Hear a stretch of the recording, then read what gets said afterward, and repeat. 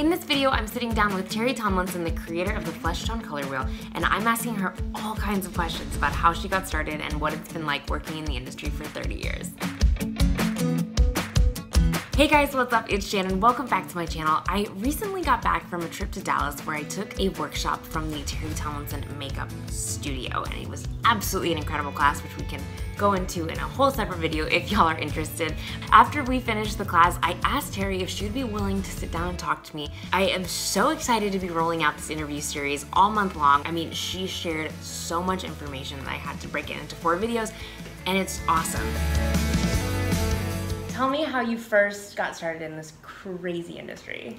Well, it was kind of an accident. I have been doing makeup now for 30 years, and I really did not have a love of makeup. I did take some theater classes in middle school, but I was in college and I wanted to take off a summer and not take school and just relax. And my parents told me that if I would get a job, that I could go through the summer and not take any classes. And so what happened was I ended up getting a job at a department store, and they put me at the Lancome counter. And I loved it. And I ended up staying there for like 3 semesters before I went back to school to finish. Wow. And I loved working for a cosmetic company. It was so glamorous, and it really I suddenly became just so passionate about it. And I never thought that I would be a makeup artist. But after I graduated, I was like, law school, keep working in makeup. It's so fun. And at the time, for my age, I was making a lot of money. Yeah.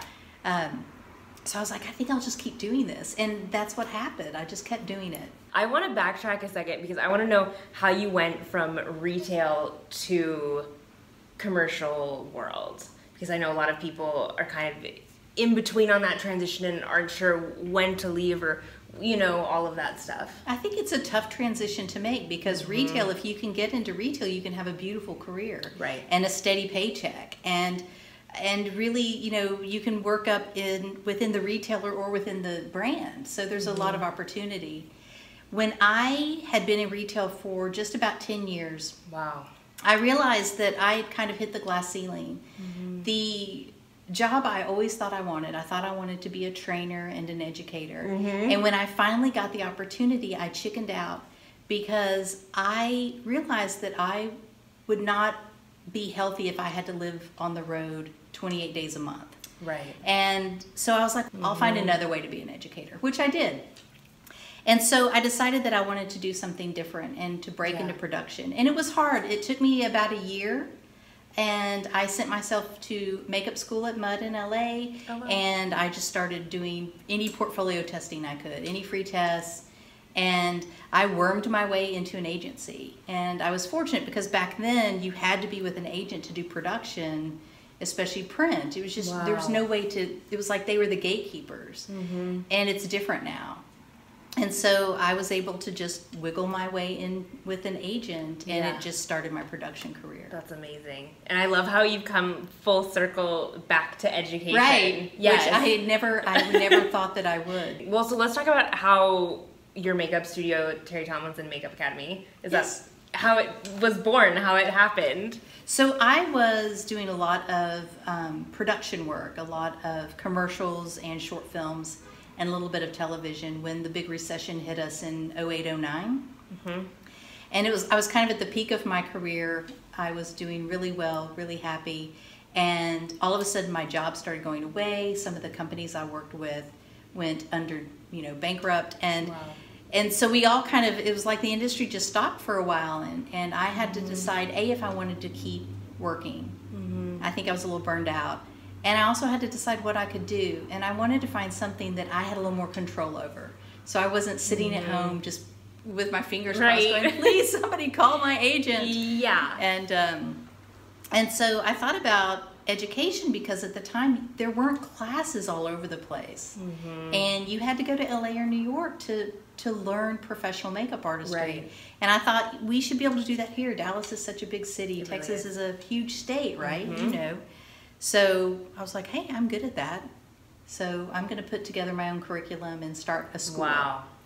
So what are your favorite classes to teach? I like them all. Yeah. I think my color theory and flesh tone is really fun because it's so it's playful. You know, you're making colors and you're mixing things together. And I really enjoy that because there's a lot of aha moments for people. Yeah, so it's mind-blowing. It is, and I love it. I was in the class in LA that you were at, and then I did a class in New York in December, and somebody literally like went, wow! You know, they just got so excited.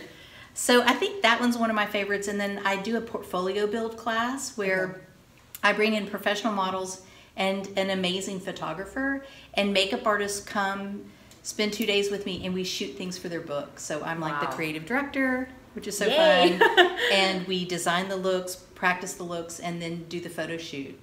And I love the creative possibilities of that. And so it's really gotten me out of my box too, because I'm trying to help them be their best artists and take their skills and what they envision and make it reality. Absolutely. So that one's been a lot of fun too. I like them all. Though. Yeah, of course.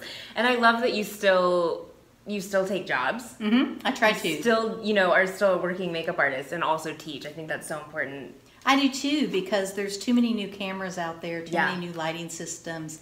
And if I don't know what they are and what they do, then I can't be relevant as a teacher. And I really pride myself on teaching professional makeup artistry. Makeup for HD, makeup for a still camera, makeup for, a television camera, that, skills that you can utilize regardless of your medium. And so if I don't know what the medium's like, then I can't do that. I can't teach that. Right? That makes sense. That totally makes sense.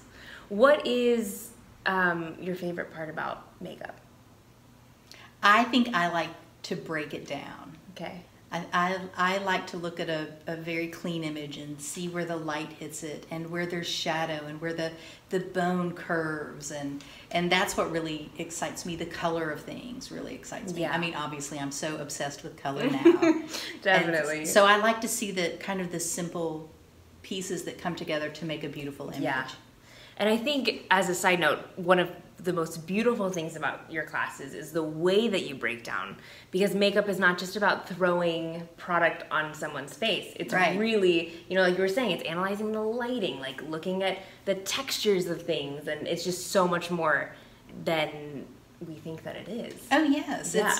I think people think that makeup is like paint by number. Right. You put the yellow triangle here and the white stripe here and the brown stripe there, and it's not. It's like getting a blob of clay and having to make it into a beautiful human face, right? We have these little round canvases that we work on, and we decide what comes forward and what pushes back, and what colors we want to make it. And I just think it's fascinating. I love it. Thank you guys so much for hanging out. If you want more information on Terri Tomlinson Makeup Studio or the Flesh Tone Color Wheel, I'm going to link all of it in the description box below. As always, there are more tips and tricks on Facebook and Instagram at Makeup by Shannon Marie. I hope you guys are having a great week. Definitely don't forget to check out the other parts of this interview, which I'll link on the screen now. And I'll see you in the next video. Bye, guys.